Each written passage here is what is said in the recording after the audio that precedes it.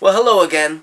You know, I was thinking earlier today that it's time for a brand new Improexophonophelia poem, and I was inspired by my good friend Christopher Jesse Troy Morris to write a poem called Mustache in the style of Improexophonophelia, and I wanted to share it with you today. It goes something like this. Mustache by Ryan Matthew Ewing. Mustache, mustache, mustache. Dirty, dirty, dirty.